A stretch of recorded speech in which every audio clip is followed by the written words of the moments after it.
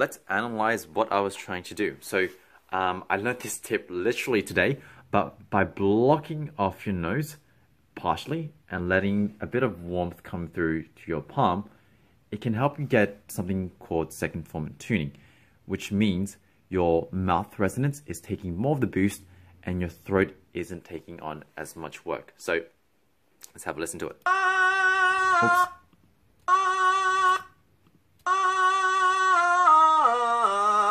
So notice as I hit that top note, boom, this is where my mouth resonance is.